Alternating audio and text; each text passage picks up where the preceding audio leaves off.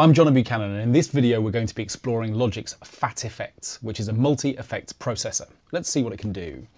So within the multi-effects options here, we've got Phat FX, which is this plugin here.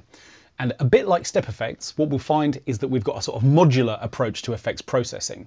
What that means is we've got lots of separate modules which can be switched on or off independently so that we can pick out the ones that we want to use or combine them to create a sort of monstrous multi-effects arrangement.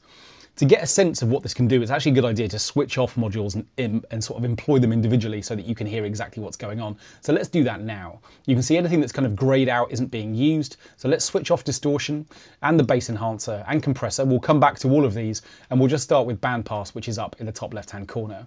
This gives us sort of classic bandpass filtering. I can select the frequency range I want to hear with a sort of low end and a high end control. And I've actually got resonance controls for both the low and the high end as well as multi-algorithmic approaches to bandpass filtering. So I can choose the algorithm I want to use. Let's go for edgy, and then I can hear how this works.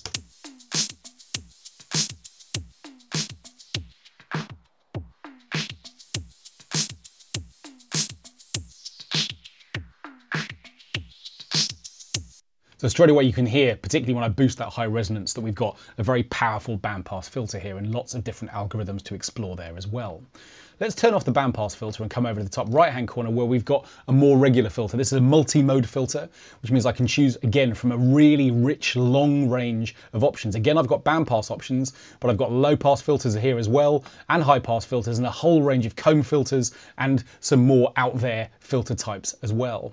So what I can do here is to select the type of low-pass filter I want. Let's go for something quite rich and quite deep, so 24 decibels per octave filter. And then I've got a set of controls that's going to be familiar to anyone who's worked with filtering before. My overall cutoff frequency, resonance control, a drive amount, how hard we're going to drive the filter stage, and then a mix control, which allows for what we call parallel processing. At 0%, we're going to hear none of the effect. At 100%, just the effect. And in between, a balance between the dry and the wet signals. Here's the filter.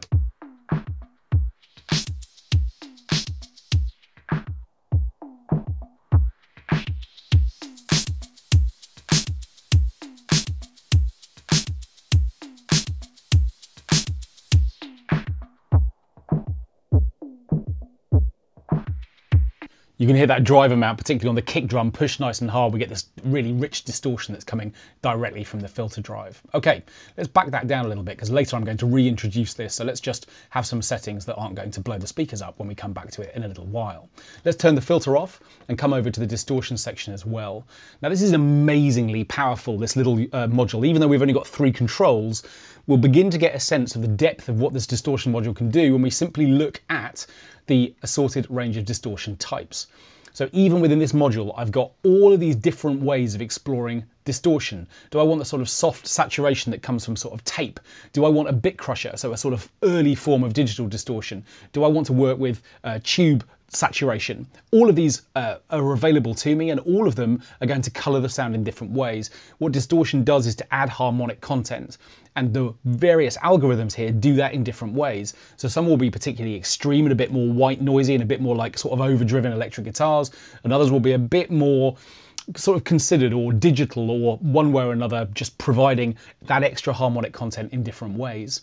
So let's go with a bit crusher for now. What I then get are 2 separate sort of controls which allow me to drive this distortion in different ways. Let's have a look at the way that the bit crusher or this particular distortion unit can work.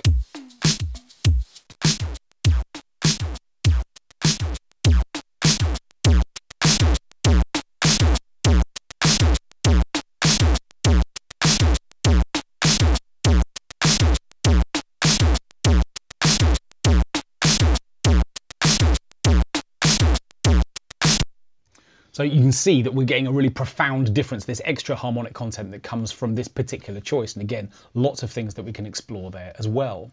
And as we go through, we can see that there are lots of other types of effect here as well. What we can do with the bass enhancer is to go through and choose a frequency around which we want to add extra bass content. And we can then choose the amount of that we want to add. So here we're choosing our core fundamental frequency. And then we've got a type of way of working with that. Again, different algorithms to explore here with sort of warmth control here, allowing us to pick out the kick drum maybe and add a bit of extra weight to it.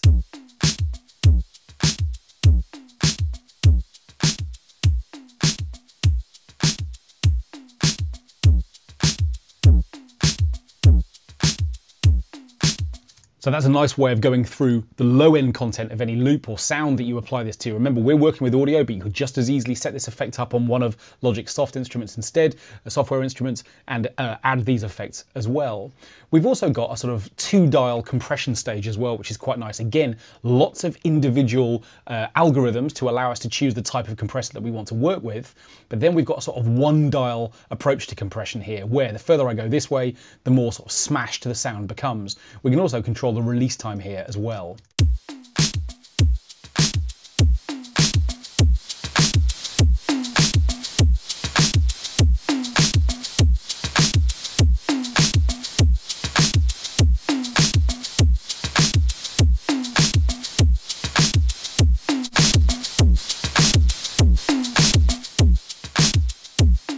So we're going for some pretty extreme compression settings there, but it's a really nice way of just introducing a slightly more smash sound to begin to see how compression can work. And actually, even with just these 2 dials, we can get some really interesting effects. Down here at the bottom, we've got an opportunity to introduce movement into some of the effects that we're working with. We've got an envelope stage, which allows me to choose a target and then attack, release, and depth times. So if I want to, I can have, for example, the filter cutoff being, or at least an envelope being applied to that so that we get movement to the sound over time.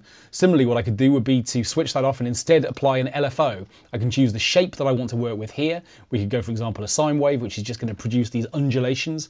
We can then choose the speed at which we want that to happen and the depth control as well, how hard this is going to work. Remember, in order to hear these effects, having picked the target, you'll need to make sure that you've turned on the module to which they're being applied.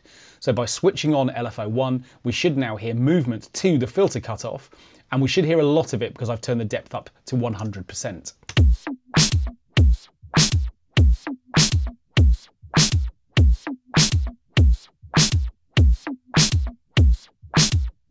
So for a more subtle effect, I could turn the depth down, and what we'll see as I do that is that this little sort of blue surround on this dial, our target parameter, is narrowing to show us the range over which it'll be working instead. We could turn the overall cutoff down a little bit as well.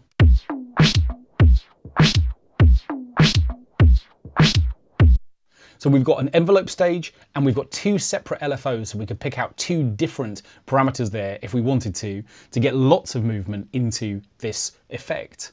And then lastly, in the bottom right hand corner, we've got a mastering stage. Now this isn't mastering your entire track, this is simply going to be applied to the sound on which you've placed this, this processor.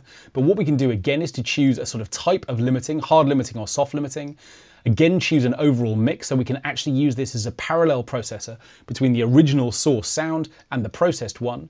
We can drive the input stage and control the output stage as well. So this is just going to provide us with a limiting stage, and either it's going to be profound and really dramatic if we use the hard limiter, or just something a little bit more soft if we go for the soft limiter option here at the end instead.